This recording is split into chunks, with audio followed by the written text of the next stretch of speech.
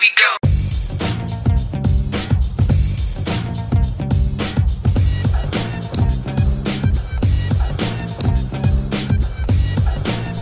Okay, so let's get it started now. I have a simple loop inside of FL Studio Edison, and I'll play the loop.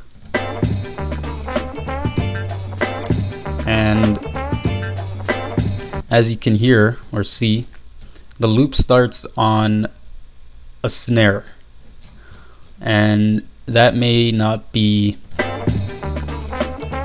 as desirable as it starting, for instance, here on the kick. Now you may find, like, when you're digging through records or MP3s or streaming or stream sampling your sounds into FL Studio, you may find within your song, within the songs that you're sampling, that you're attempting to loop, you may find that when you're cutting around the loop, you are only able to grab the loop starting at the snare. So in this case, again, this loop is starting at the snare, and then I was able to still catch the kick. And what I want to do is I want to actually have my beat, or my loop in this case, my loop sample, start at the kick, because of course it's going to be easier for me to build my beat around that.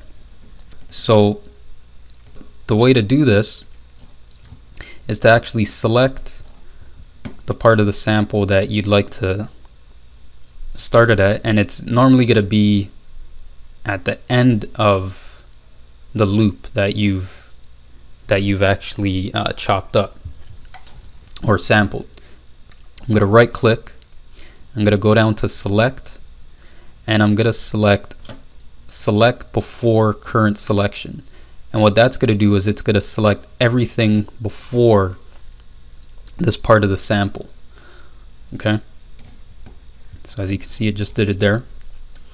And now what I'm going to do is I'm going to Control X, or pretty much edit, cut,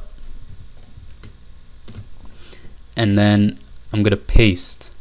And when you paste in Edison, it actually pastes it to the end of the current audio within Edison. Okay, so when I paste, there's the snare now. So now when I play the sample,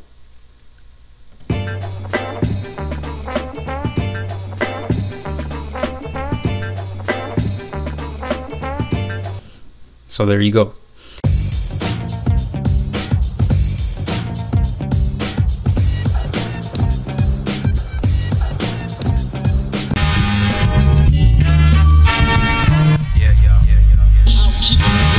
Let's do it.